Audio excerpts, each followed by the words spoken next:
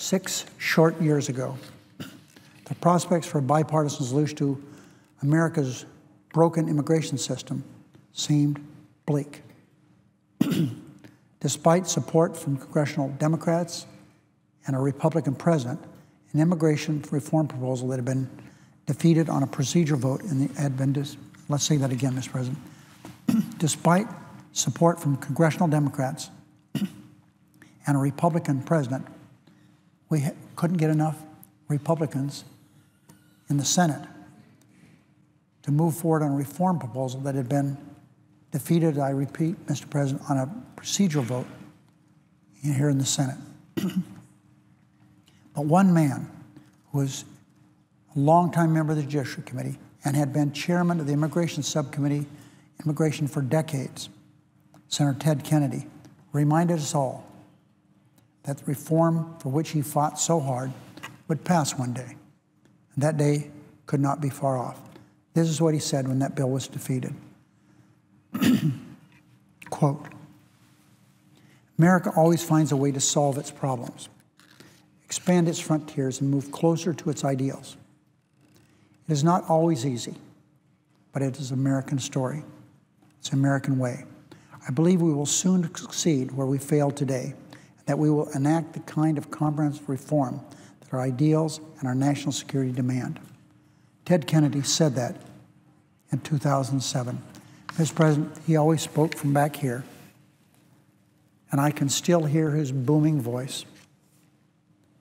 I can hear him saying this. Our friend Ted Kennedy was right.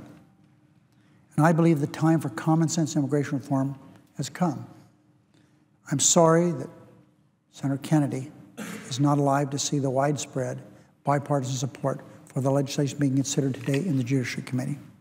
Legislation I will shortly bring before the full Senate. Senator Kennedy would be very satisfied with the efforts of the Gang of Eight, 4 Democrats and 4 Republicans. Even though Ted Kennedy was known as one of America's great progressives, his legacy is that he worked with liberals, conservatives, independents. He worked with everyone to get things done. He always was willing to set aside partisanship. And that's what the Gang of Eight has done, and that's why he would like it so much. And this Gang of Eight has done it in addressing a critical issue facing our nation.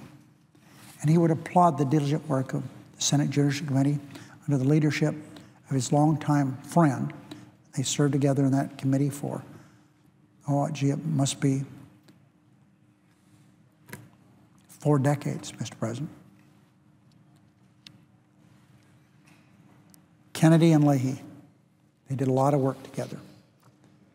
And Senator Leahy has done so much in this committee work that he's done the last several weeks to refine and perfect the Gang of Eight's reasonable proposal.